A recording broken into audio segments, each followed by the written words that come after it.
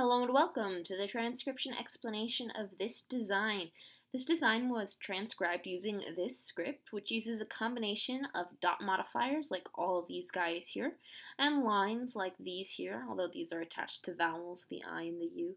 And vowels are smaller circles. We have 4 vowels in this design, and the vowels are shown here, as well as letter stems, which these lines here are the 3 letter stems for the consonants in the word. So we read the script starting at the bottom and then going counterclockwise, like a time traveler going back in time.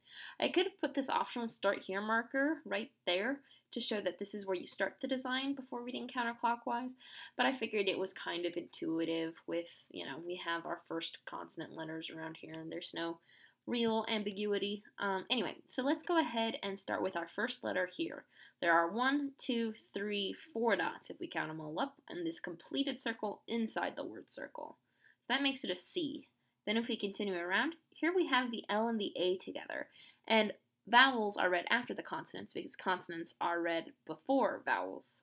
So we read the L first with 1, 2, 3 dots, and then the A, and then we continue around, and then we hit the U, which has a line going outwards, like that, and the A is outside the word circle.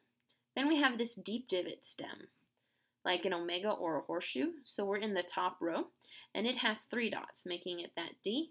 Here's the I with the line going inwards. I just bent it here to add a little bit more going on this half of the circle. It felt kind of empty without this divot. Anyway, here's the I, and then our last letter is the A, so just like that A. So I have everything kind of all on this half of the design, but I really wanted to line up the dots and the vowels to make this little pattern here. I'm really quite proud of that. I think it makes a very nice and artistic design. I hope you like it too. Bye.